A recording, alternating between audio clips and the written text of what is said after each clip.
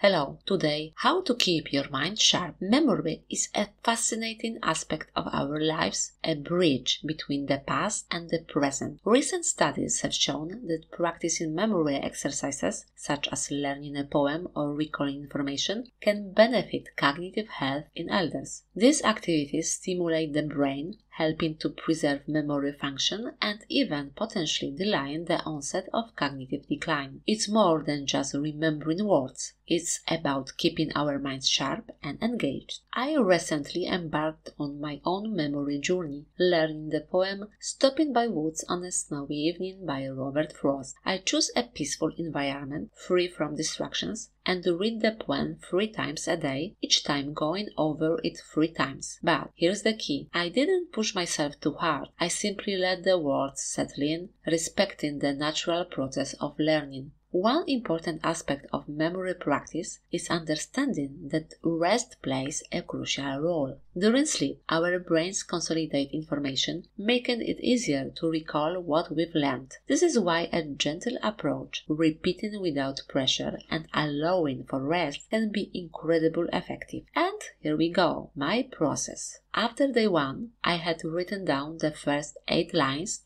and I noticed I made 2 small errors. It was a reminder that learning takes time and mistakes are just part of the process. After day 2, I decided to challenge myself by writing down all 16 lines of Stopping by Woods on a Snowy Evening. I made 12 mistakes, more than I expected, but I knew this was just part of the learning curve and it motivated me to keep going. On day 3, this time, when I wrote down the 16 lines, I only made 1 mistake. It was a significant improvement and I could feel the words becoming more familiar, more a part of my memory. By day 4, the poem felt like second nature. I wrote down all 16 lines with a 100% accuracy. It was a rewarding moment, proof the persistence and patience really pay off. After day 3, I realized I had already memorized the entire poem. Day 4 was about mastering it, refining my recall and enjoying the rhythm and meaning of the words. It was less about memorization